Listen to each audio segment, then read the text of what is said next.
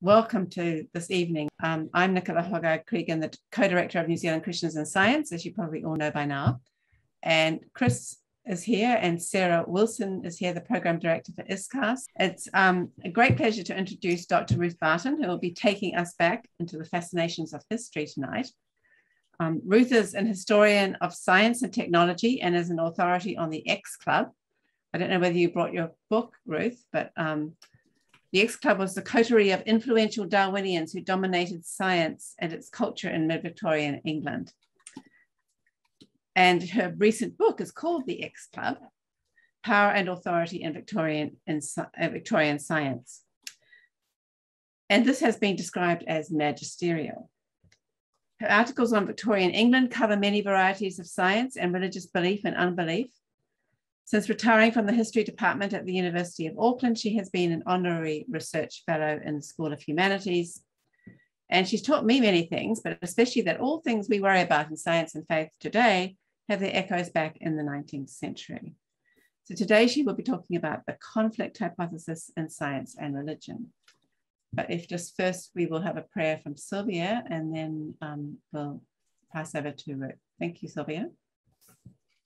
Good evening, and thank you, and congratulations, Ruth, for navigating your technology.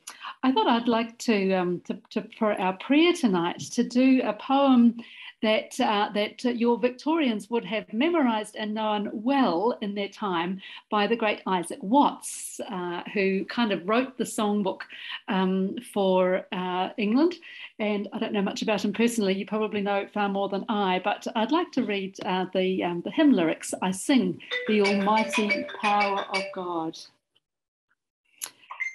I sing the almighty power of God that made the mountains rise, that spread the flowing seas abroad and built the lofty skies. I sing the wisdom that ordained the sun to rule the day. The moon shines full at his command, and all the stars obey. I sing the goodness of the Lord that filled the earth with food. He formed the creatures with his word and then pronounced them good. There's not a plant or flower below, but makes thy glories known. And clouds arise and tempests blow by order from thy throne. Creatures as numerous as they be are subject to thy care. There's not a place where we can flee, but God is present there. His hand is my perpetual guard. He guides me with his eye. Why should I then forget the Lord, who is forever nigh? Lord, bless this conversation and all our thoughts, and bless Ruth this evening. We pray. Amen. All right. Well, good evening, and thank you all for coming. Nicola didn't mention, although you might have worked out, that I'm an IT dodo. Now, I've called this Constructions of Conflict. I want to argue that the warfare or eternal conflict theory of science and religion is historically inaccurate, and it's created by oversimplified dichotomous thinking. Everyone knows that science and religion are in conflict. I sat in an anthropology tutorial once, and a student with a cross around her neck said, "Science and religion are in conflict with each other." I thought, oh dear, what does she think? It's what one philosopher calls part of our social imaginary. And even my eminent historian colleagues will sometimes assume that science and religion are in conflict. Now, I checked out Wikipedia, that's a great source of useful information. And it says that the conflict interpretation started in the late 19th century with these two Americans. Now, I want to argue that it really goes back much longer, but we'll just cover these two quickly. They were Andrew Dixon White and John Draper. So first, John William Draper. this is the opening paragraph. He's writing about the ancient Greeks. No spectacle can be presented to a thoughtful mind more solemn, more mournful than that of the dying of an ancient religion, which in its day has given consolation to many generations of men. They'd finally learned that the divinities of Olympus weren't there. And he's going to go on and more or less tell us that the dying of our current religion is equally sad. It was written in the aftermath of the declaration of papal infallibility, and Draper was anti-Catholic. And then, sorry, I've got to move on.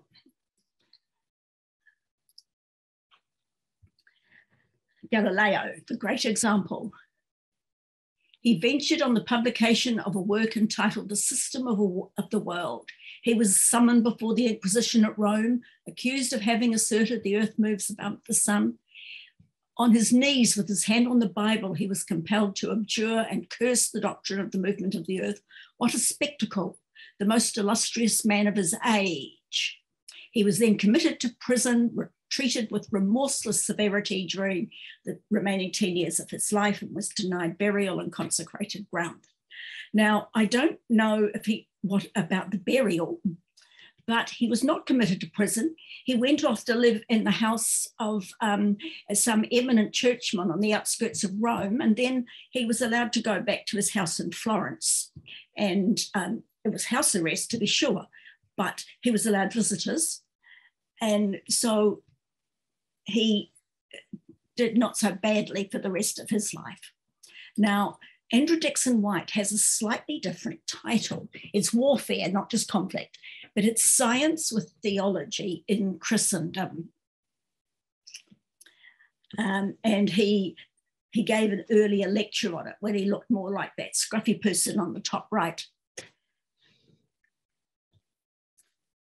In all modern history, interference with science and the supposed interest of religion has resulted in the direst evils, both to religion and science, and invariably. What we want is untrammeled scientific investigation.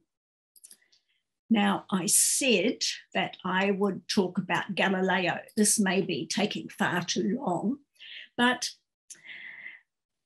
Galileo is the great hero, the martyr, and the symbol of science oppressed by religion. He was a teacher of mathematics at the University of Pisa when he heard about the telescope, and he thought he could work out how to do it and how to make a better one. Now, then he went to Padua in the Republic of Venice. And as you know, the Venetians are glassmakers. Forget the last sentence. And he thought he could make a better telescope than he'd heard about. Good glassmakers in Venice. And he produced a telescope with 9 times magnification. And so he rushed off to show it to the leaders of Venice. The said Galileo presents this instrument to your serenity out of deep affection, and is one of the fruits of the science he has been teaching for over 17 years at the University of Padua. And Galileo promised that he wouldn't make a telescope for any foreign government. He would only make it for the Venetian Senate. You could see when your ships were coming in, so it was good for insurance purposes. But if you were at war, you could see ships coming towards you maybe half an hour before they could see you. And so there he is at Padua, and after looking out into the distance and deciding it would be useful politically and commercially, he then turns his telescope to the sky. First, the moon. The surface of the moon is not even, smooth and perfectly spherical, as the majority of philosophers have conjectured. But it's rough and uneven, looks like it has mountains and valleys, just like the face of the earth. Now, this showed Aristotle was wrong, because according to Aristotle, the moon was totally smooth. The Bible has nothing to say about whether the moon is smooth or uneven. And he produced a whole lot of discoveries about the moon with his telescope. He turned it then to the planets and discovered, after very careful watching over a couple of weeks, that there were stars near Jupiter that moved. And they moved in relation to each other, which they weren't supposed to do. And he decided, and this was enormously significant, that these were moons of Jupiter. So Jupiter had moons going around it. And what does he do? But name it. He writes a book about it. And he dedicates it to the Medici. He wants to go home to Florence. That's his hometown. And he'd said that if you work for a republic, you have to do too much work. You really want to be attached to a court where you only have to bring some sort of celebrity to the court. So within 3 years of saying he would never make his telescopes for anyone else, he decides he gets a position at the University of Pisa.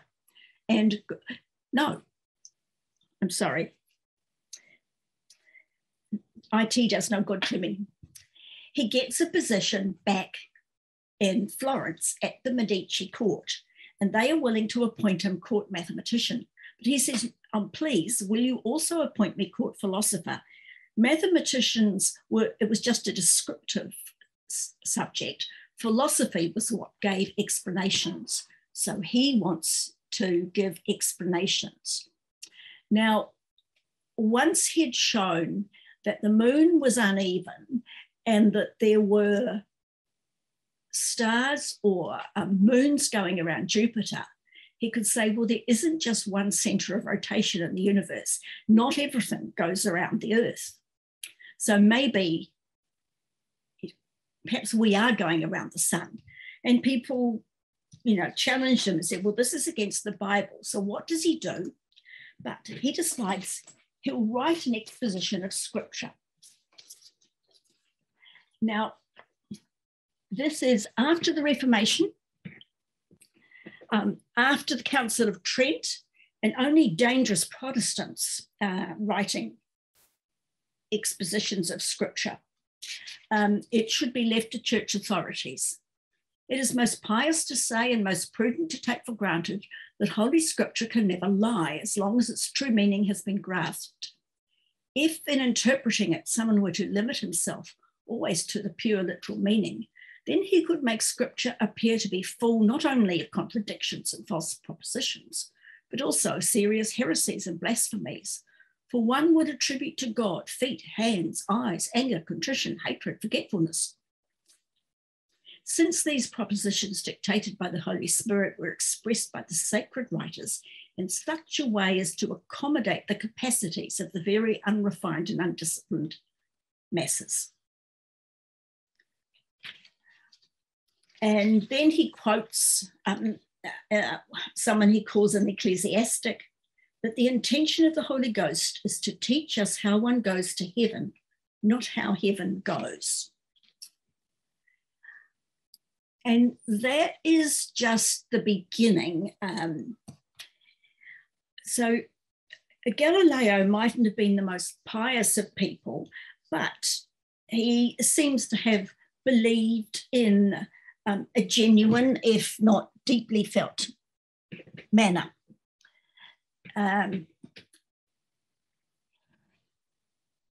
He later wrote that God wrote the book of of nature, in the language of mathematics, that triangles and circles and lines are the way that God planned the universe. Now, he's not the only person of his time who made these sorts of statements. So here's a few others, which maybe I should hurry with.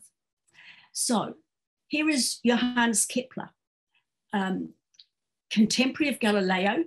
He thought God planned the universe around the 7 perfect solids of Pythagoras and Plato.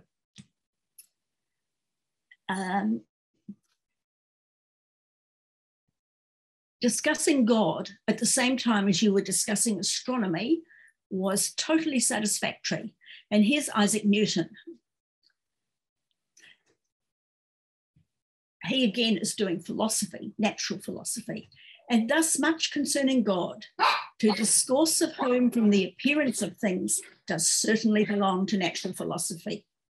So including God in your, we would say scientific, but they saw themselves as doing natural philosophy, which is a somewhat different activity.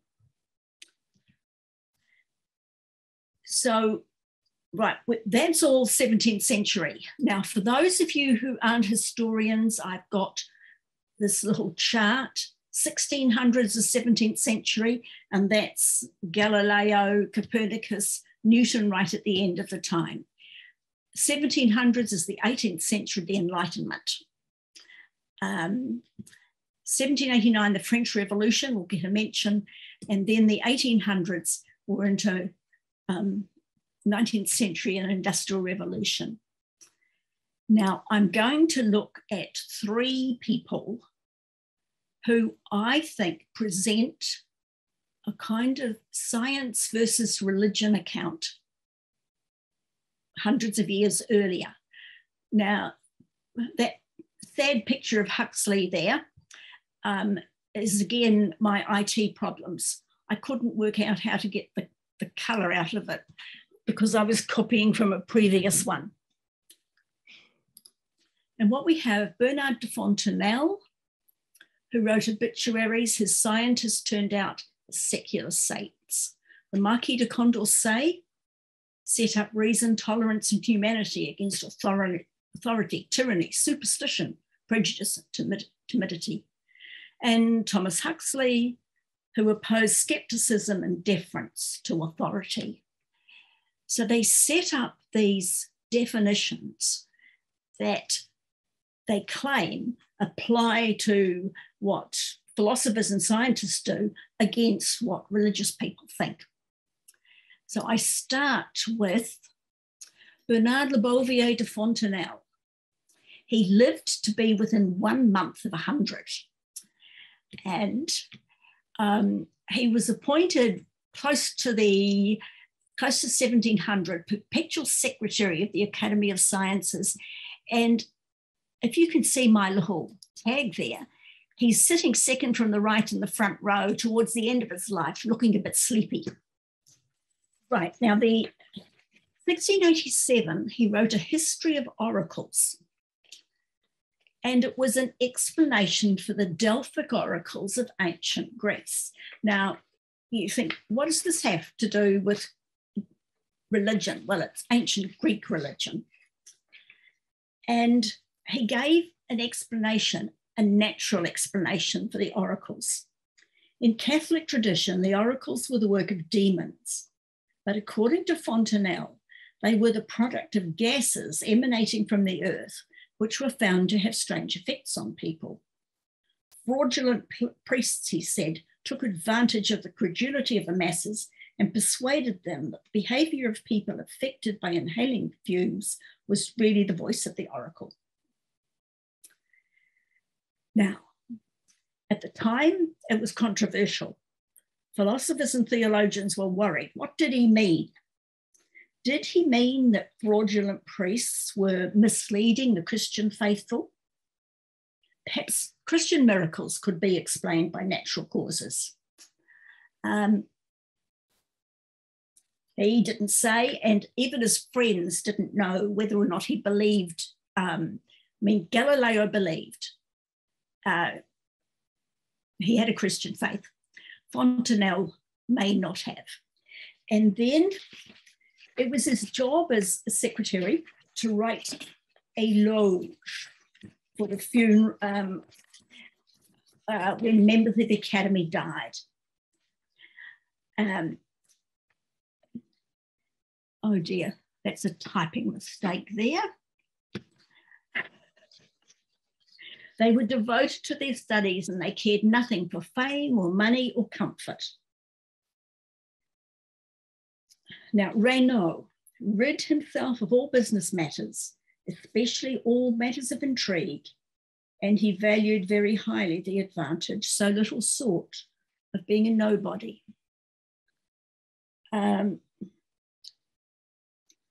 Moraldi's character was that which the sciences form ordinarily in those who make it their sole occupation: seriousness, simplicity, righteousness. And now the members of the Academy were just as quarrelsome and just as keen to make money as any scientist is now. And they did care about their status. None of them wanted to be nobodies, but this was the way he built up science. Now, he was writing that in the first half of the 18th century. Next one, the Marquis de Condorcet, sketch for a historical picture of the progress of the human mind. He was an aristocrat, but was pro-revolution. But he happened to be on the wrong side. He was a Girondin. And when the other side wrote a new a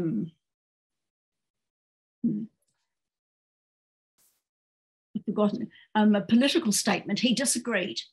And so a warrant was put out for his arrest. He was in hiding when he wrote this wonderful optimistic piece on the progress of the human mind. He had to leave his hiding place. He was caught, put in prison, and he was dead the next morning. It's thought that he took poison. So here are some extracts. Up to this stage, the crimes of the clergy have gone unpunished. The protestations of oppressed humanity and of outraged reason have been smothered in blood and flames. If you look at my two lists there, on the one side, you have the things he praises. On the other side, all the things that are associated with religion. But I mean, he was especially talking about Catholic religion, but every now and then he broke in to say the Protestants weren't much better.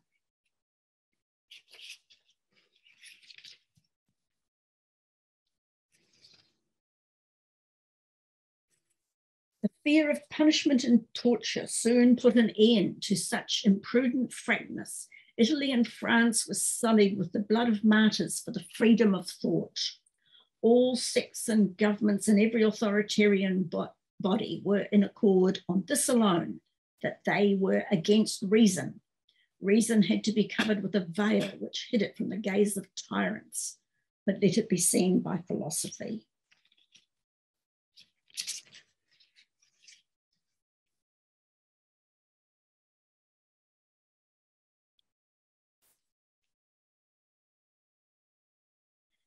Copernicus revived the correct theory of the system of the universe, which had been forgotten for so long, and eradicated it from anything that was repellent to sensory experience by means of the theory of apparent movements.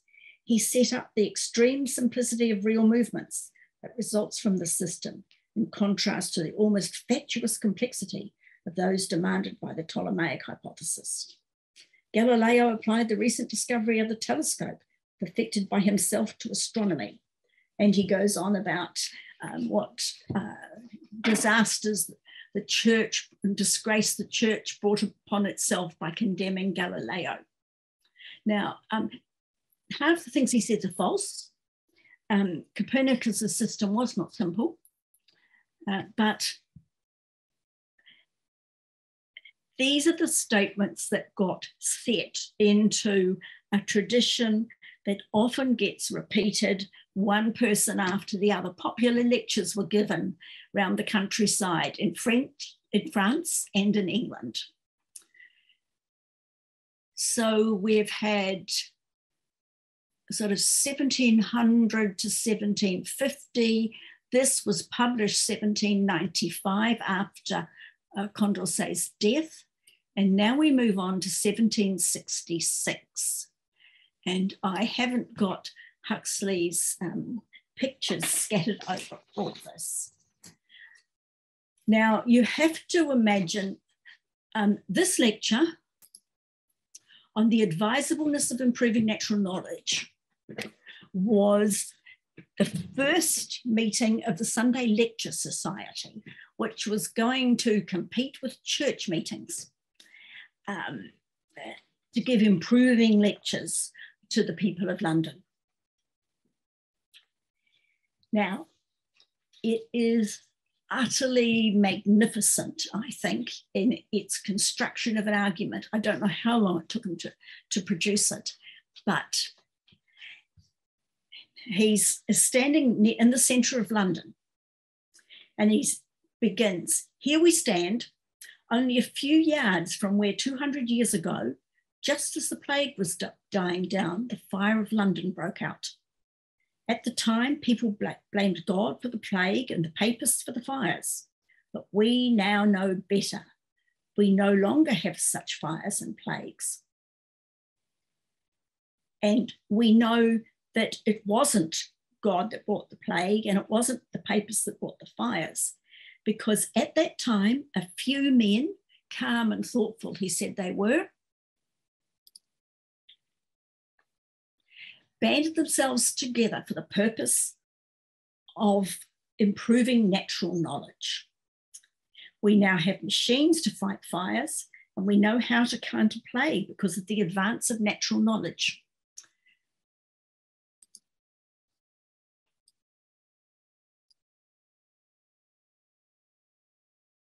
And if the founders of that society, it was the Royal Society of London, could come back now, they would be astounded by what they found. All these great ships, railways, telegraphs, factories, printing presses, without the aid of which society would collapse. These have all been produced by science. Well, it wasn't true. The steam engine didn't need scientific theories behind it. Many of these things were produced by clever artisans, just making things a little more complicated, trying it out. So, but he says all these wonderful things are produced by science, but then he sort of goes the other way. But these are just the ripples and bubbles upon the surface of that great spiritual stream, the springs of which only he was seeing. But we now see that this is where that spiritual stream of natural knowledge has led us. But spinning jenny and steam pump are, after all, but toys, possessing an accidental value, and natural knowledge creates multitudes of more subtle contrivances, the praises of which we do not happen to sing because they are not directly convertible into instruments for creating wealth. So, you know, the masses just care about wealth and comfort and so on. But I, Huxley, am different. We're going to miss that one for time. But he says, I would care nothing for science if it was merely a comfort machine. Some see nature just a bountiful mother of humanity, a sort of comfort grinding machine. But it isn't, science is not just, natural knowledge is not only conferring practical benefits on men. In so doing, it has effected a revolution in their conceptions of the universe and of themselves, and has profoundly altered their modes of thinking and their views of right and wrong. I say that natural knowledge, seeking to satisfy natural wants, has found the ideas that can alone still spiritual cravings. I say that natural knowledge, in desiring to ascertain the laws of comfort, has been driven to discover those of, I think it's meaning, but I was intended to go and get the page while I was trying to get everything else working. And then we come to the culmination of it all. So what are the moral convictions most fondly held by barbarous and semi-barbarous people? These are the convictions that authority is the soundest basis of belief, that merit attaches to the readiness to believe, that the doubting disposition is a bad one, and skepticism is sin. And the people that believe this are barbarous and semi-barbarous. So he's implying that half the Christians of his age were barbarous and semi-barbarous. There are many excellent persons who yet hold by these principles, and it is not my present business or intention to discuss their views.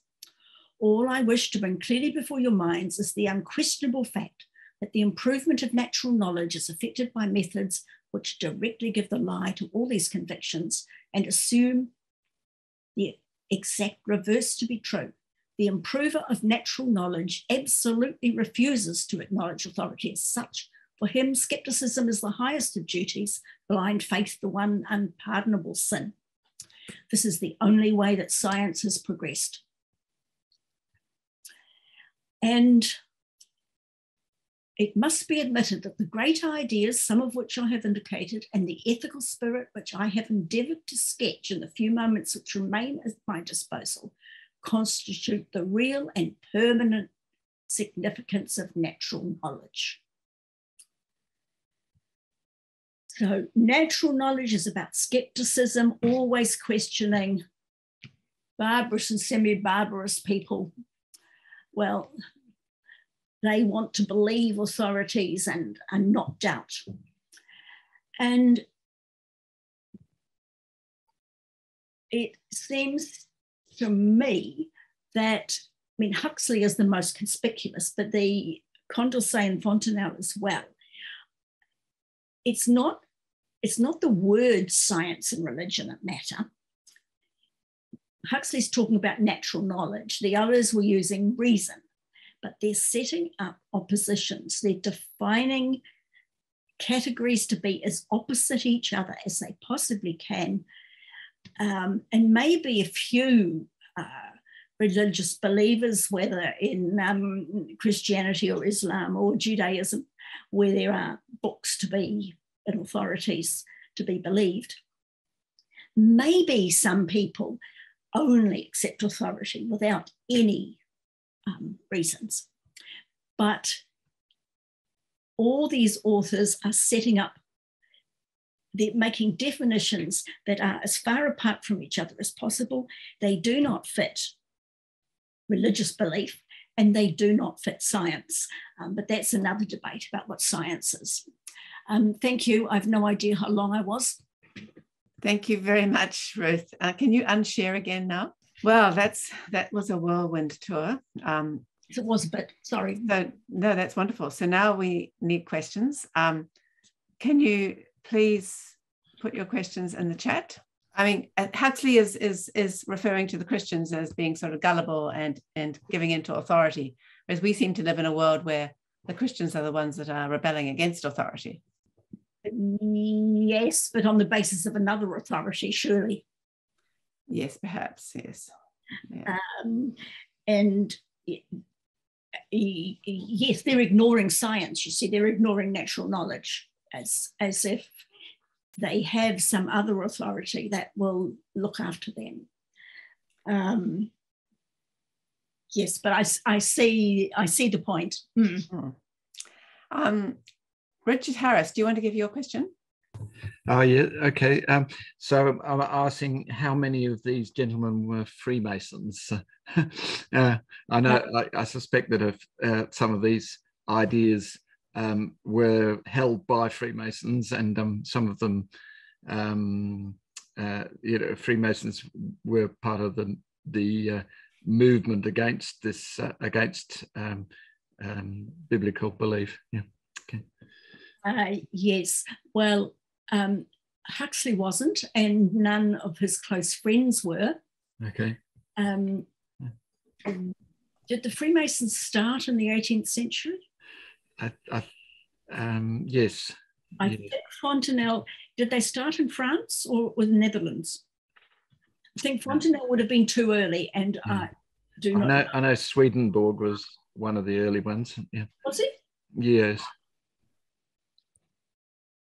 I know someone who's written about Swedenborg, and he didn't mention that he was a Mason. Okay. Although Swedenborg, had a devout religion, yeah, even if it might not be the same as ours. So I'm not sure if that. Yeah, I quite believe that these ideas were circulating among Masons, but as far as I know, none of these were Masons. Condorcet was a very eminent mathematician who wanted to apply mathematics to the social world. It's a sort of a side issue, perhaps, to the main things that you're focusing on. Yeah, yeah.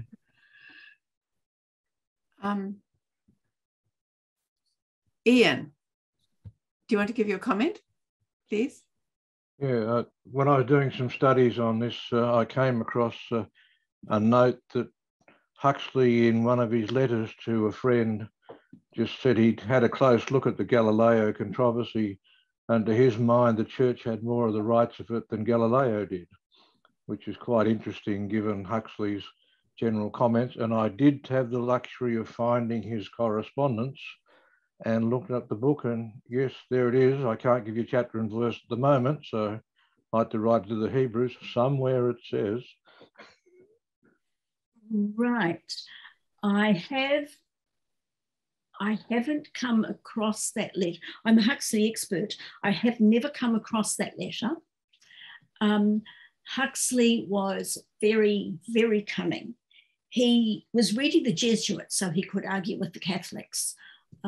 One of the early Jesuits, he decided he'd read.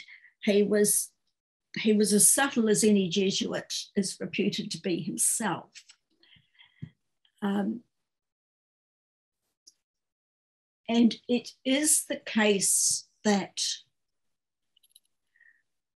the church did have the right on it. Well, not the church, not the Pope who condemned him, but the Jesuit mathematicians at the time had a compromised position. They were following the astronomer Tycho Brahe, a Danish philosopher who had the Earth in the center of the universe, the sun going around the Earth, and then circulating around the sun as it went around the Earth were all the other planets. And that was the best view at the time. The trouble with Galileo was that physics and astronomy were contradictory. Let me give you an example to see if you could work it out. There's a new children's book. It's called The Sun is a Star. And I thought this sounded good and I'd buy it for my godson. And then I got it, and it makes mistakes in its history. So I wrote the corrections in and sent it to him. But it says the church ignored the common sense that the earth is going around, that the earth is going around the sun rather than rest in the middle. How many of you feel as if you're on orbit? You're, on orbit around the sun, and at the same time, you're spinning. So the earth is spinning and going around the sun. So you have at least a double rotation. And I don't think any of us can feel it. We feel like we're at rest. So I feel like writing to Dick Frizzell and telling him he's wrong. But, Right. More questions. While more questions are coming, you can tell William what it is you think he can do to help this process of calming the conflict between religion and science. I don't know. None of us can stop it because the whole, a very large proportion of people in our society think it, and it's hard to change what masses of people think.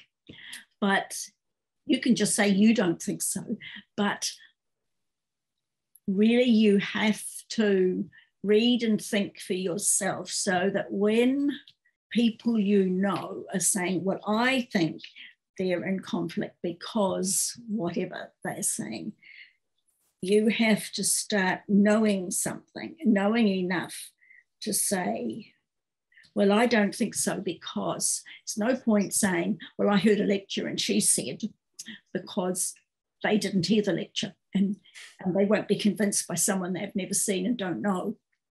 So you just have to learn things at the level of all the people you know so that you can talk to them, I think. It's a big job, William. It's a very big job, yeah.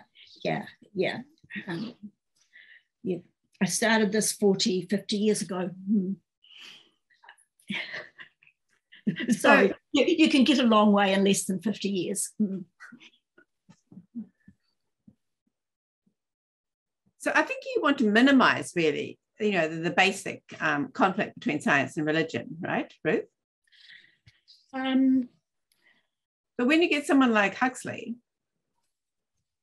he doesn't sound very peaceful. He's trying, as you say, to make a conflict.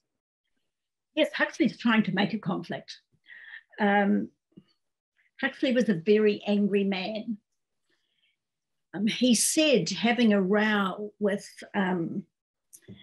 Gladstone, the High Church Prime Minister, they wrote articles on miracles in the intellectual monthlies of the time.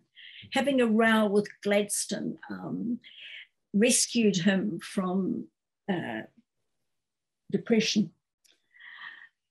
Right. He was angry. He came from a very poor family.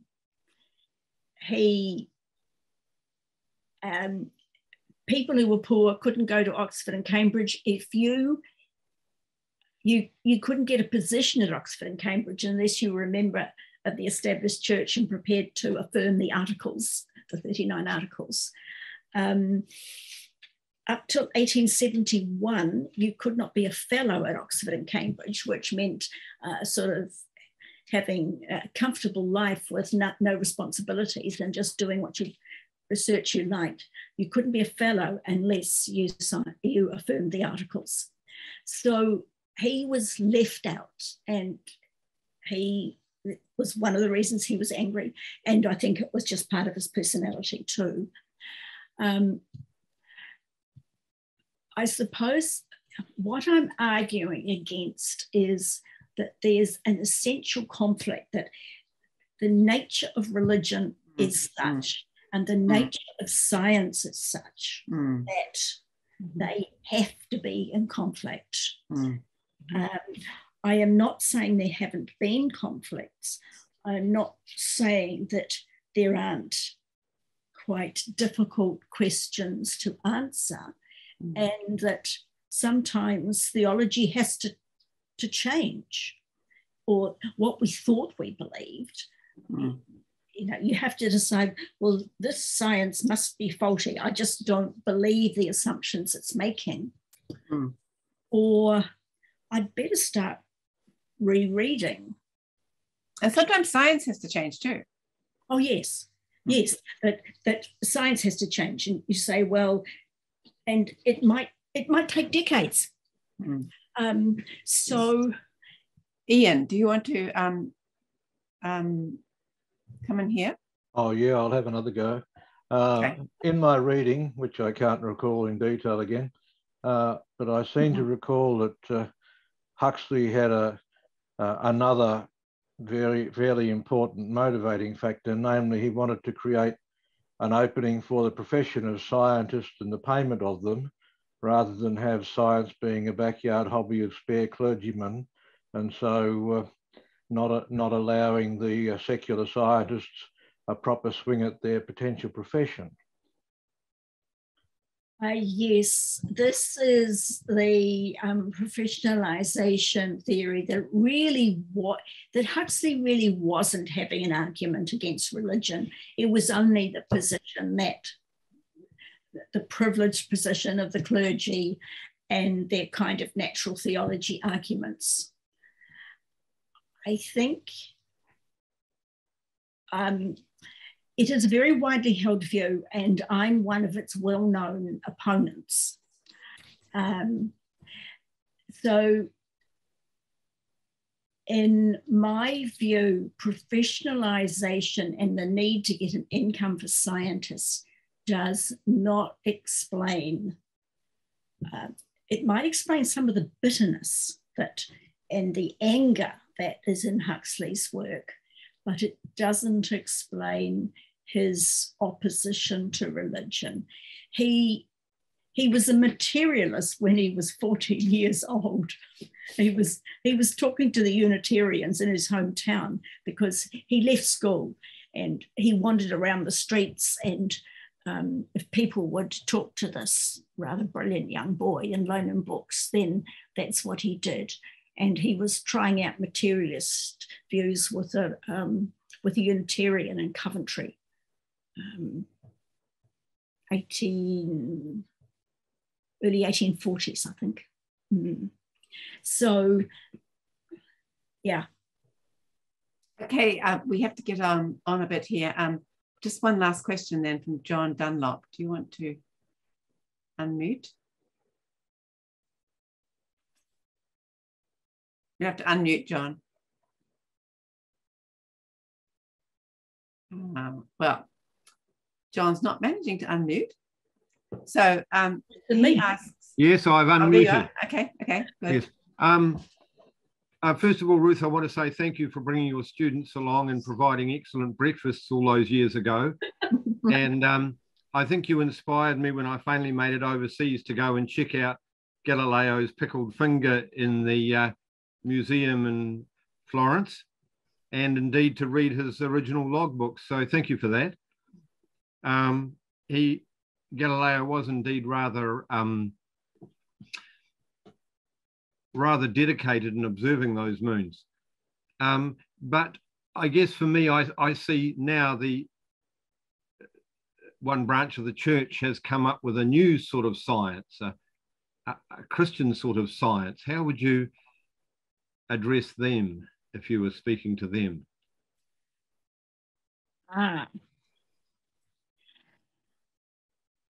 Well, they wouldn't want to listen to me. But when I was still working this out for myself, I suppose the thing that really persuaded me the young Earth wasn't on was the discoveries. Oh, well, I suppose I had thought that there is a very long time period in geology to suppose that God put all the fossils there as to give the appearance of age seems to me to be a kind of a rather weak hypothesis. But the thing that I found particularly interesting was looking at the evidence that humans were around because they'd left tools at the same time as long extinct animals.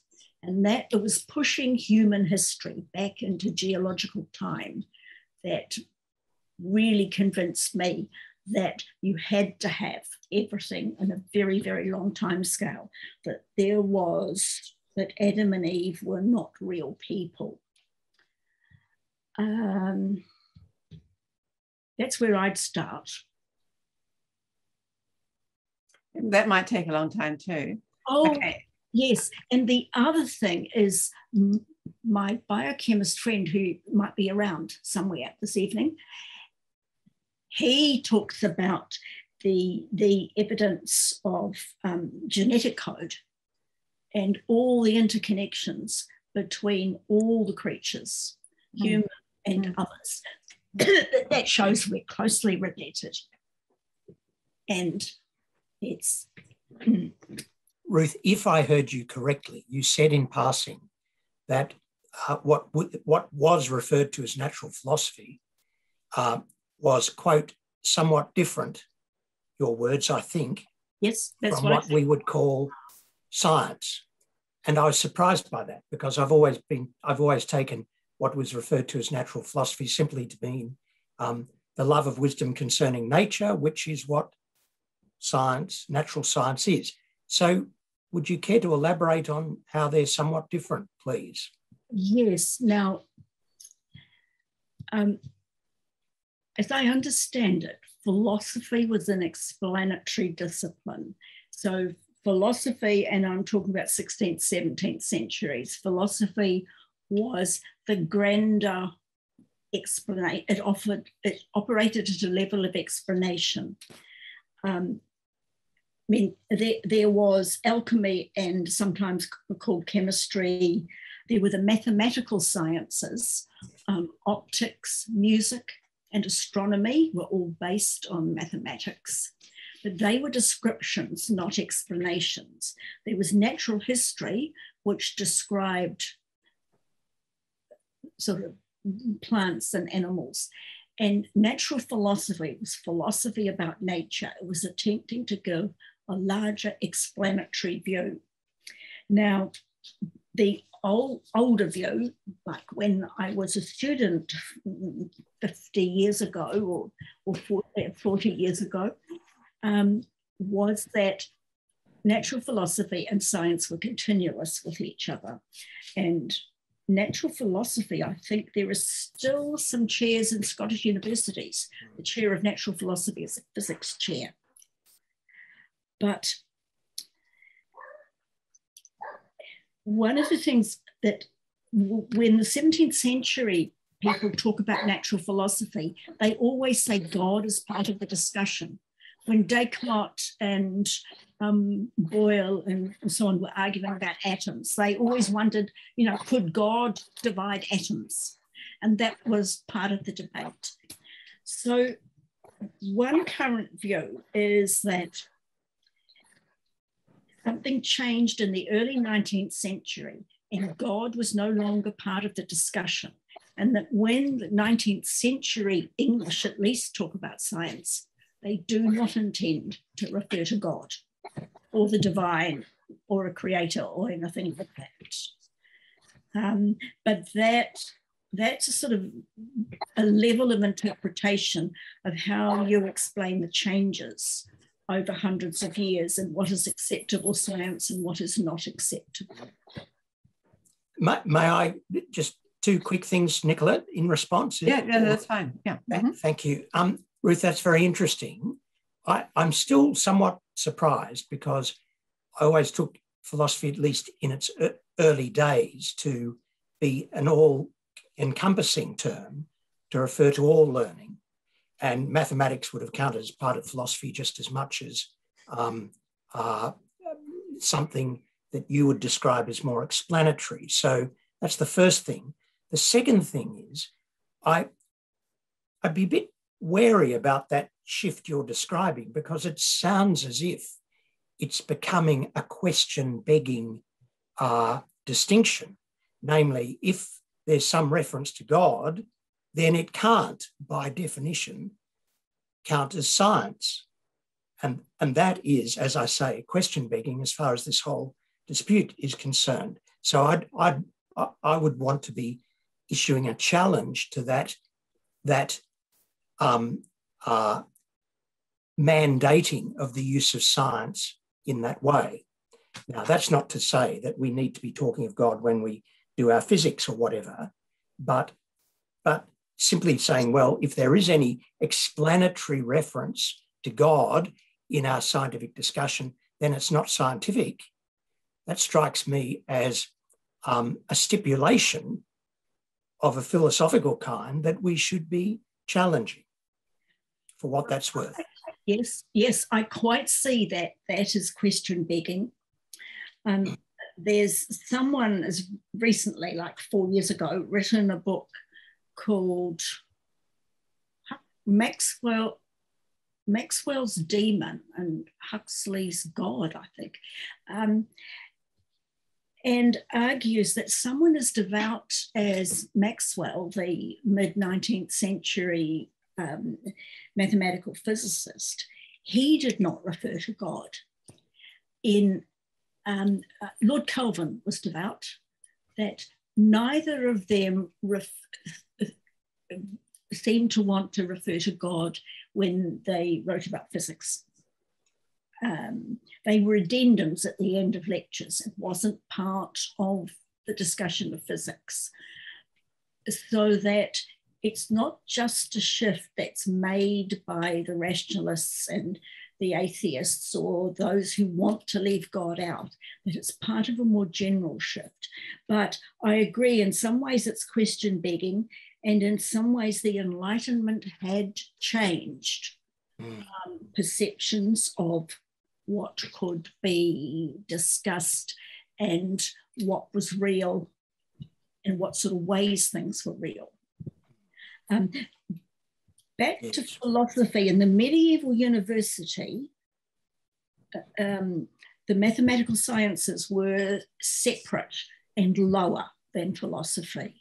Interesting. Mathematics was not, and it was Galileo and our modern world that says mathematics is explanatory. Yeah. And it was part of the decline of Aristotelianism, which was being attacked on many grounds in the 16th and 17th centuries.